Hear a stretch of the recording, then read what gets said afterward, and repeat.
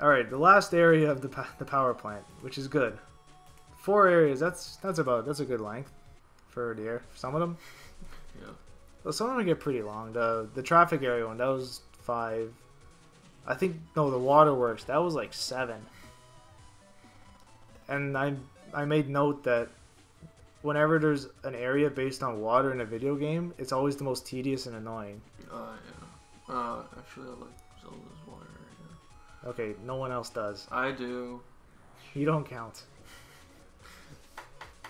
The one in Majora's Mask wasn't that bad. Which was that? Oh, that one. You didn't have to raise and lower water level, that's probably why. No, you had to mess around with the currents. Yeah. That wasn't too bad. Then again, I had a strategy guide for both of those. Like, the actual booklet. Oh, yeah. I swear, I'm not sure if I still have them anymore. I think I kept the Zelda ones when I got rid of them. So yeah, I'm clearly not telling you where to go. So just watch. Yeah, I've always believed that actions speak louder than words, especially in a video. Yeah. The commentary is more just for extra entertainment, which I'm sure nobody cares about. And I'm not very entertaining. You never know. You're definitely not. Oh, thanks. Anytime. In all fairness, I've known you like the longest out of all the people I know. Really? More or less. Not counting my family. You have any friends when you're 4? More or less. we're what, 19? No, you're 19 on Monday. Yeah.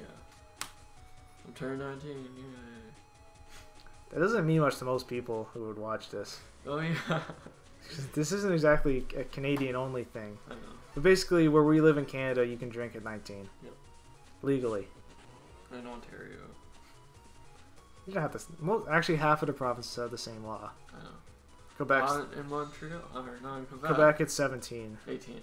It's 18? Yeah. Okay. In Alberta, I think it's 18. Yeah. Because half our graduating class went there for March break. Or at least my English class. Yeah. I thought it was funny. They were just openly talking about, like, drinking all night and going to the casinos in front of my English teacher. And just have fun. He just didn't care. Yeah. It's not his job to care at that point. So yeah, the battery's running low. Oh, well there's a clue. We live in Ontario. Oh, the word. Yeah. Right, I forgot. I've probably mentioned where we live at some point. Probably. If anything, it's probably like right on my YouTube channel. I wouldn't be surprised. Like, if you put in 10 minutes, you could probably figure out what city I live in. Just from either clues or other videos that are on my channel. Yeah, it's actually really easy to find. Because, Unless you think it's Toronto. Then you're wrong. No. Actually, no, not entirely. But, Great Big Sea came here. Yeah. And I found some videos of that concert, and they're listed as favorites. Okay, well you can figure it out. Yeah. Somehow. Well, in all fairness, there was an impromptu sing along. Yeah. I wanted to see if I could find that video, but one person recorded them from different cities. It was the same person. Yeah. So that person must have been like following them. Probably. Well, someone did get on stage and hug the singer, so that was pretty funny. And they didn't care.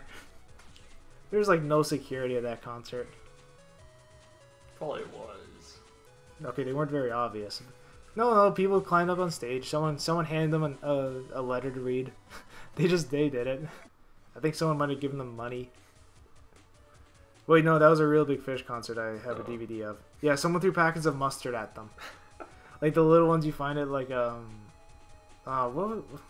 at a hot dog stand. They don't have a mustard dispenser. They have those little packs. Yeah, someone threw one at them. Figured out, someone's throwing mustard at us. Really think that's funny? And it was. I'm not sure that's supposed to be a joke of something else, but I didn't get it if it was. Right, those tornado barn looking things. It looks like a barn and a turbine combined. I don't know. I think it's just a turbine. I know, but it has the red siding, so that's why I said it was a barn. Okay. But their tornado, it only moves for 3 spaces if you haven't counted down. Yeah, so at any second now, it's gonna kick you back to the real world for a minute. And by real world, I mean the real world of the game, not... This isn't Metal Gear Solid. Wait, no, you never played Metal Gear Solid, did you? In the second one, when you got near the end, it told you to turn off the system. You played this for too long. Really? Yeah. And then when you died, it said "Fission mailed."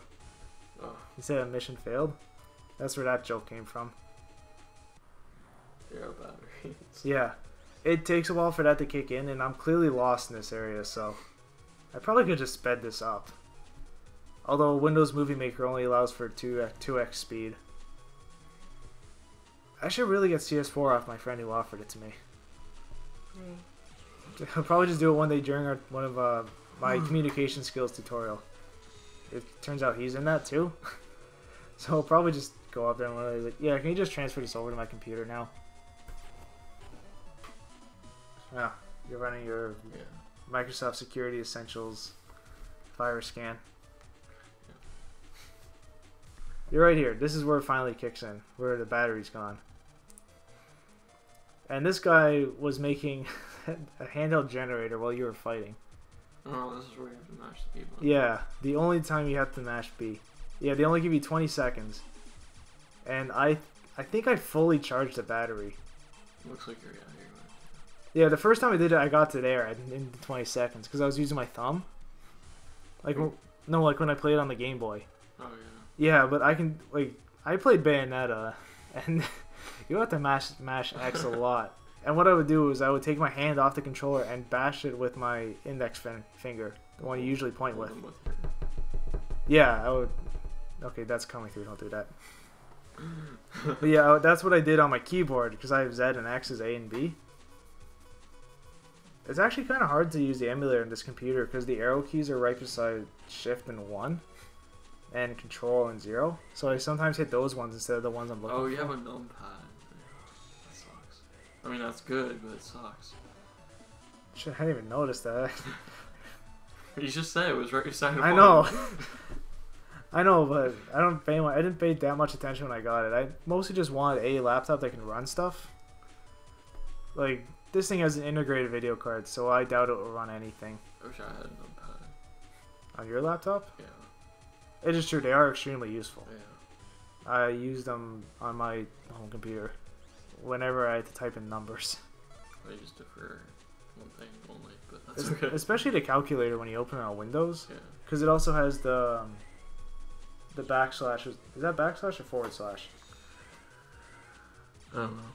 Alright, well the slash on the top of the number pad, that's divide.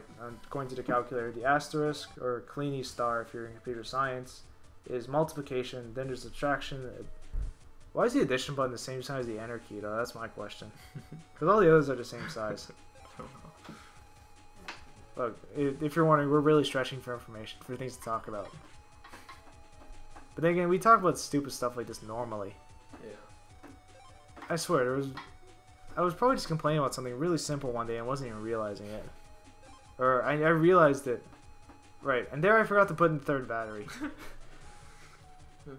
Alright, so the boss fight's next. Video's over, at least for us.